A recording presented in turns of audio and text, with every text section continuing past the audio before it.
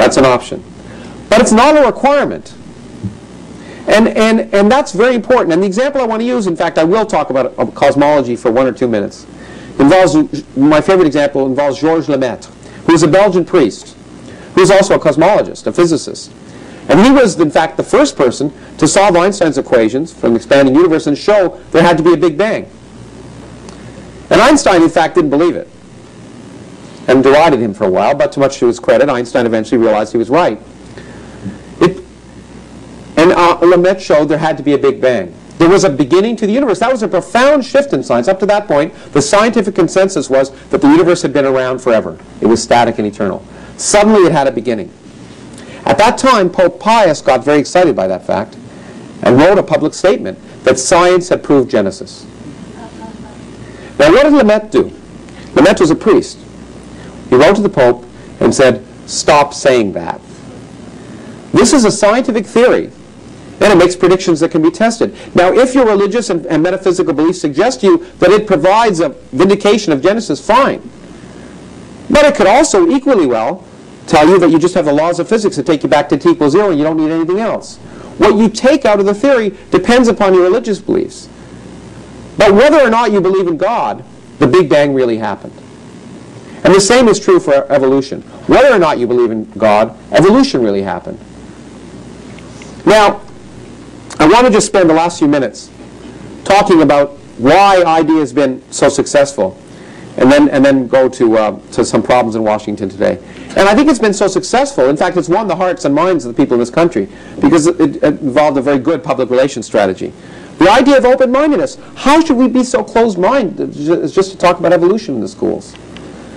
Let's be honest about the fact that most people in this country don't believe in evolution, which is a true statement. Most people in this country don't believe evolution. And let's be fair and allow those people a fair say in classrooms. Now, I would argue that what the public and what policymakers should see is exactly the opposite. This is closed-minded, it's dishonest, and it's unfair. It's already closed-minded. I've already shown you the Discovery Institute's open-mindedness. Science is immoral, therefore evolution must be wrong.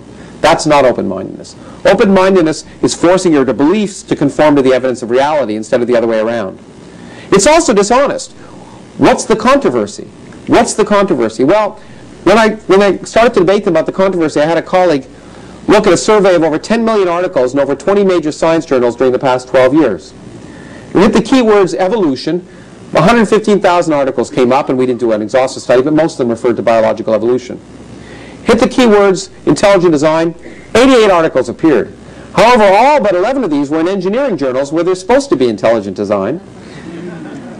And of the remaining 11, 8 were in fact critical of the scientific basis of intelligent design, and the remaining 3 were in fact in research journals. They were in conference proceedings. There's no controversy in the scientific literature. Now, when I bring this up in debates, I'm told, well, of course, that's because scientists censor. We don't allow this to be discussed in the scientific literature. And I've given out a challenge which no one has yet to win. I've challenged any of them to argue that they've been rejected from scientific journals more frequently than I have. And no one has won that yet. But instead I said, okay, look, they said, well, we produce books. Darwin produced a book, so we produce books. Well, Darwin also produced articles. But I went to the unpeer-reviewed literature, and I went to Amazon.com, and I did the same thing. I hit the keyword evolution. I came up with 21,822 books and articles on evolution, most referred to biological evolution. I hit intelligent design. I got 635 hits. Now, about half of these were, in fact, engineering books, leaving about 300 left, and half of the remaining 300 were critical of intelligent design, leaving about 150 books and articles on intelligent design. Just for fun, I hit the keywords alien abduction. Okay? I got just as many books. So if there's a controversy that we should be teaching in our schools, if we're going to be teaching about intelligent design, we should be teaching about alien abduction. It's just as controversial. Now, it's not only dishonest, but it's unfair. And this is really the key point. Here's how science is done, sometimes. If you're lucky, you have a novel scientific claim. Then you do research, and as Feynman said, you do research trying to prove the claim true and false. Then if you're convinced it's not false, you submit it to a journal and you send it out for peer review. What does that mean? You send it out to idiots.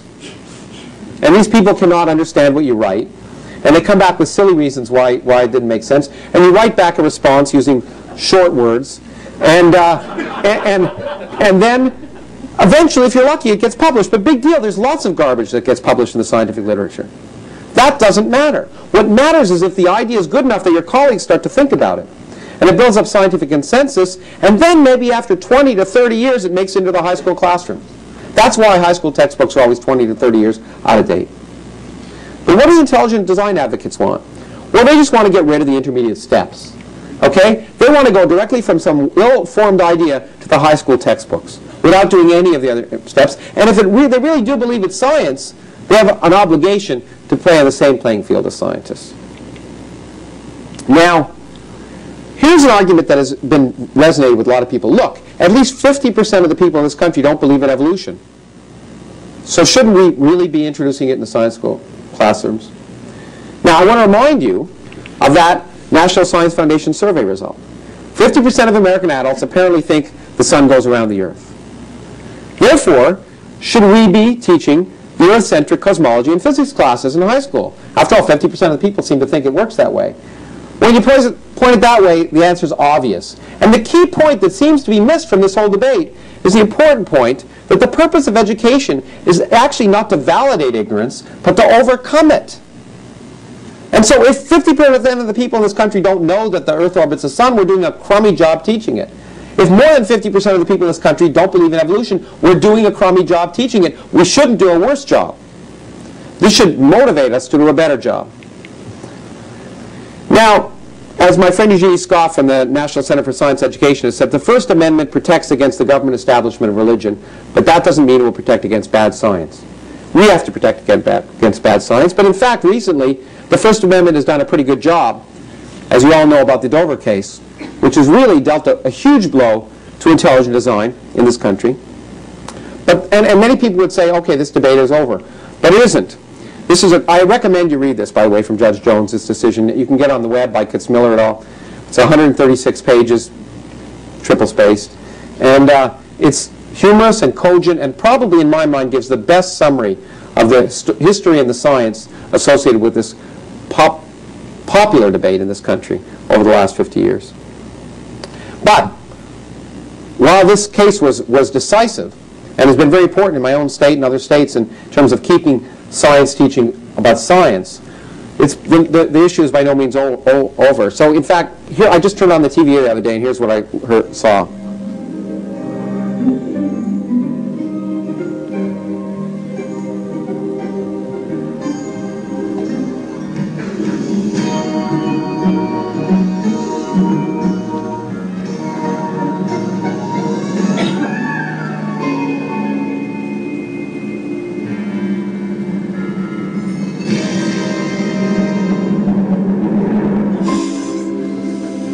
As many of you may know, this is an advertisement for the Creation Museum, a young Earth Creation Museum near Cincinnati.